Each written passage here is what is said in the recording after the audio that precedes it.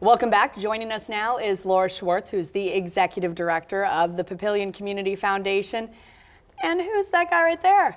That's the official mascot of Papillion 150th celebration. That is Papio Pete. Thank you so much for joining us. Thanks for having us today. And I was already asking during the commercial break if Papio Pete's allowed to speak or not, and you said there's a language barrier that we're dealing with. He only speaks monarch butterfly, so he doesn't really speak too much. And we didn't get a translator for today. No, so. we don't have one quite yet. Oh, well, tell me a little bit about Papio Pete. How did this all get started? Well, the Papillion 150th birthday is during 2020, so we had the idea, the mayor wanted to have a year-long celebration to celebrate the 150th birthday, and so we started about a year ago developing ideas, of how we could celebrate, and we had a really great committee with our events committee and our service committee.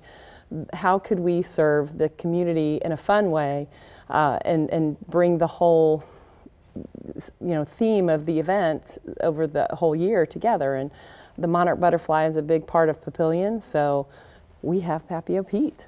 And for people who don't know what the butterfly connection is, can you explain that to us? Well, I mean, obviously our city is Papillion, which means butterfly in French. So if you drive through Papillion, you'll definitely see a monarch butterfly picture on the water towers. It's ingrained into a lot of the logos of local business, so it's just part of who we are.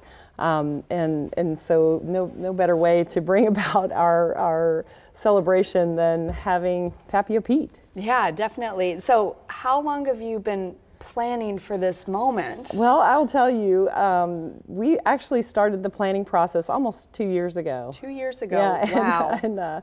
But Papio Pete was kind of a dream of a longtime citizen, Mary Oakham, in our community, who just thought it would be a fun way to engage the community.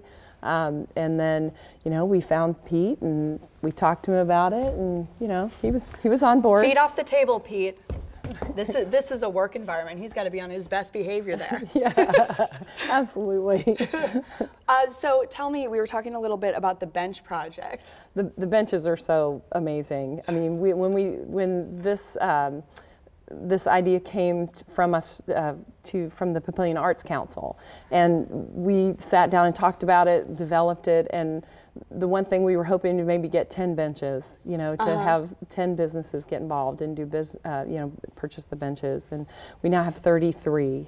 33. Yeah, so we have 33 wow. benches that will be going out throughout the area of Papillion from probably the beginning of May until July, and it's just going to be a really fun project. It's a public art project. We have artists from the whole metro area who have gotten involved, and once all the benches are placed, we'll have a map. It will be an interactive map where people can go visit the benches, and we're going to have a fun contest around where if you take a picture around the bench, you can come and get a stamp, and so we're just really excited about the project. It's really cool. Yeah, it sounds really exciting. Yeah. Well, thank you so much for joining us. And Papio, thank you for being on your best behavior now.